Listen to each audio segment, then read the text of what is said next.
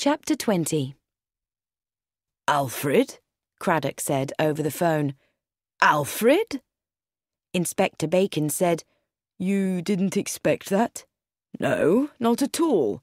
In fact, I thought he was the murderer." There was a moment's silence. Then he asked, "There was a nurse in charge.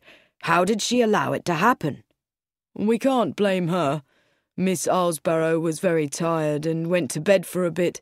The nurse had 5 patients to look after, and old Mr. Crackenthorpe started making a big fuss, so she had to go and quieten him down, and then took Alfred in some tea. He drank it, and that was the end." "Arsenic again?" "It seems so."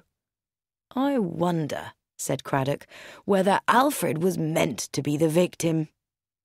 "You mean the tea might have been meant for the old man?" "Are they sure that the arsenic was in the tea?" "No.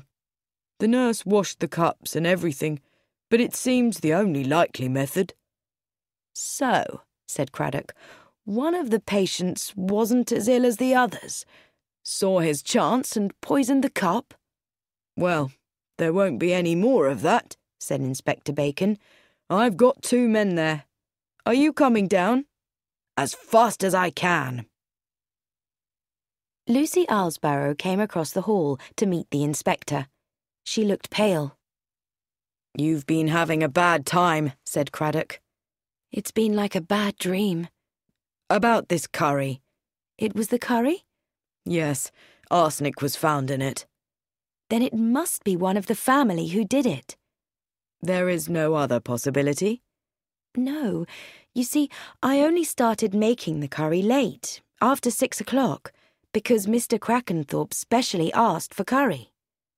"Which of them had the chance to do something to the curry while it was cooking?" Lucy thought.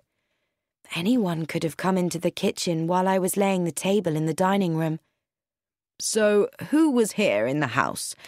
Mr. Crackenthorpe, Emma, Cedric, Harold and Alfred. Oh, and Brian Eastley. But he left just before dinner." "Well, look after yourself," said Craddock. "There's a poisoner in this house, remember, and one of your patients probably isn't as ill as he pretends to be."